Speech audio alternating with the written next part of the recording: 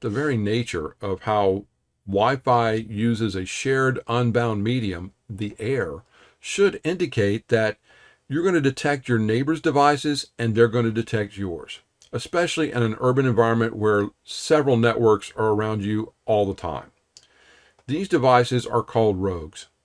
Rogue because they're not yours. There are different types of rogue devices, however. A rogue that's just neighboring is just that. It's your neighbor's access point, and you expect your neighbors to have Wi-Fi. If you want to start detecting these and classifying them, you're going to need to enable background scanning, and you're going to need to enable rogue AP detection. With rogue AP detection enabled, you should start seeing a list of devices that your APs have detected across your network. Some of these devices may be very far away and have a very weak signal strength. You can configure the system to ignore those devices to make your job easier. That way you don't have to manually classify them as known or ignored devices. Devices that are detected with a stronger signal strength, you'll need to classify those as neighboring devices or known devices so that you're not always getting alarms from them. Devices that are not yours and on your network, or not yours and running some type of attack, are malicious rogues. When you detect a malicious rogue, you're either under attack or have the potential to be under attack, or there's an unauthorized device connected to your network creating a security breach.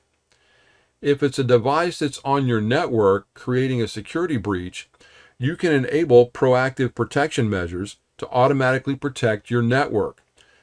To do that, the AP that detects the rogue device with the greatest signal strength will become a mitigator AP. And that mitigator AP will clone the MAC address of that rogue AP and send deauthentication and disassociation frames to all of its connected stations. That way your network is protected. However, you need to be careful enabling this. It may not be legal in all regions. So check to make sure that this type of proactive protection is legal within your region before you enable it. While the AP is acting as a mitigator, it's not servicing clients. So the AP will periodically stop mitigation, service clients, and go back to mitigating. Eventually, you'll need to physically locate this malicious rogue in your network and physically remove it.